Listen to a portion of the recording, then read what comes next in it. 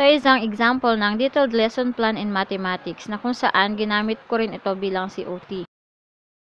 Okay, ito ay isang example or format ng detailed lesson plan. We have the objective. At the end of the lesson, students should be able to.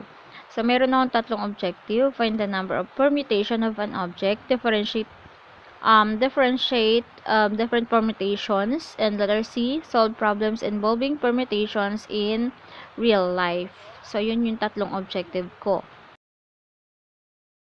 Next part is subject matter. So, first ang topic natin, permutations and combinations.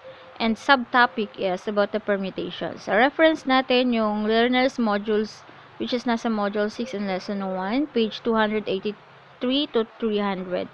And then, kumuha rin tayo dun sa web or internet, which is andyan yung link. Then, materials, we have the chalk and the chalkboard, PowerPoint presentation, the magic box. Ayan, so broad pen, rewards, as trophies, medal, and play money. So, yun yung mga nagsisilbing reward sa mga estudyante pag nanalo sila or nakasagot. Sa development ng lesson, so meron tayong dalawang column, yung teacher's activity tsaka student's activity. Ayan, so basahin na natin yung nandiyan dyan sa teacher's activity, including the routine, yung first routine niya. Ayan. So, kumbaga, siya yung nagsasalita. First person. Kung ano yung sasabihin niya, eksakto dun sa classroom, yun din yung ilalagay niya sa lesson plan. So, yung student's activity, yun yung sagot ng bata or expected na sagot ng bata mula dun sa teacher's activity. So, after the motivation, pwede nating ibigay uli yung objective. Or, basta bago tayo mag-discuss, kailangan alam ng bata kung ano yung objective natin for that day. In this example, at the end of the lesson, students should be able to find the number of permutation of an object, differentiate different permutations, solve problems. Ayan, so ini-state niya yung problem niya. So, as we go through in this lesson, keep this in mind. How are permutations used? Forming conclusions and making decisions. So, ito na yung establishing purpose of the lesson. And to start the lesson, let's defines first what is permutation. So, expected na sagot ng bata, it refers to the different possible arrangement of a set of an object. So, next. So, dito dine-develop niya na yung lesson. So, may mga questions siya, may mga guide questions siya na magdadirect doon mismo sa lesson. Which is, dito, involve ang bata. So, sila yung gagawa ng task.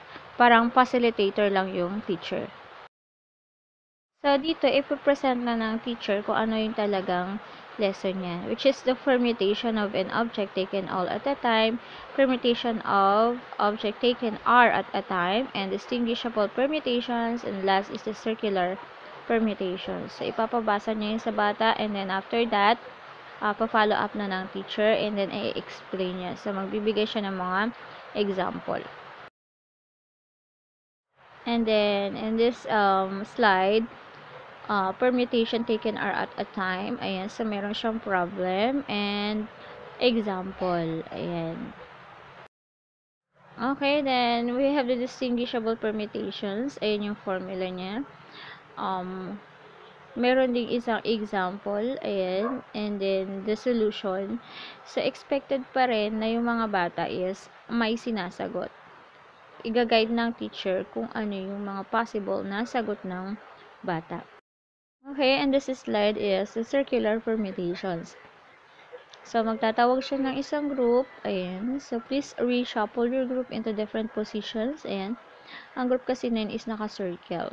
In how many shuffle ways can you arrange every one of you in this group? Ayan. So, may possible na sagot yung bata. Ayan. So, dito din sa slide na to, yung Jeopardy game nila, nandyan yung instruction na sasabihin ng teacher. So, kumbaga, nakadetalye na yung instruction na gagawin ng mga bata. So, in this slide, aalamin ng teacher kung may natutunan ba yung mga bata doon sa diniscuss niya. Ayan. And then, tatanungin niya kung meron bang mga tanong, mga concern, mga clarification bago siya mag-proceed sa next activity. So, sisiguraduhin ng teacher na naintindihan muna ng mga bata bago siya mag-proceed. Ayan. And now, our next activity is choose for the game. Ayan. After ng game, ayan, magre-reward na siya ng trophy, money, ayan, yung kanina nandun sa materials natin. And then, followed by the generalization, ayan, so, sa generalization, i-define uli yung permutations, kumbaga, isa-summarize na natin dito kung ano yung mga diniscuss at kung ano yung mga natutunan ng bata. Yan, so differentiate permutations. And then, dito rin papasok yung valuing. Ayan, so, kung paano ba nila i-relate yung permutations in real life. So, in a form of question, how are permutations used in forming conclusions and making decisions? And then, magbibigay din ng teacher ng additional quotations for the day.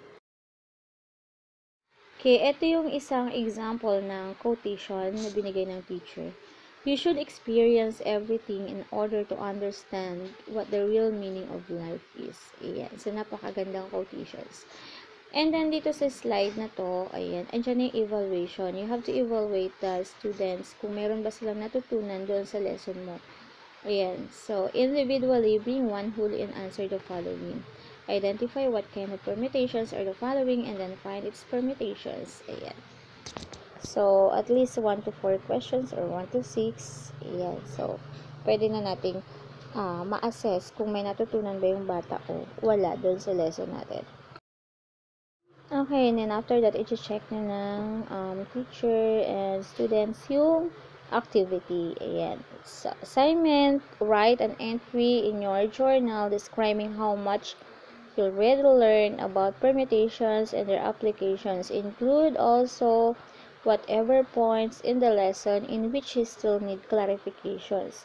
Ayan. So, hindi lang puro solving yung ipapa-assignment natin. So, pwede nating ipa-assignment kung like journal na i-describe nila kung ano ba yung natutunan nila at kung ano pa yung mga dapat nilang matutunan. At so, dito din, ayan, isasama din nila yung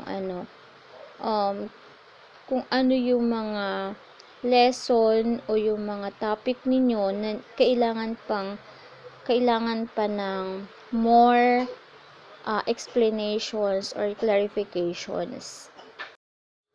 Ayan, that's all for now, ma'am and sir. Ayan, sana makatulong po itong lesson na to sa inyo. Ayan, so thank you for watching and please click subscribe, like, and bell button for more videos and para mas updated po kayo sa mga videos. Thank you!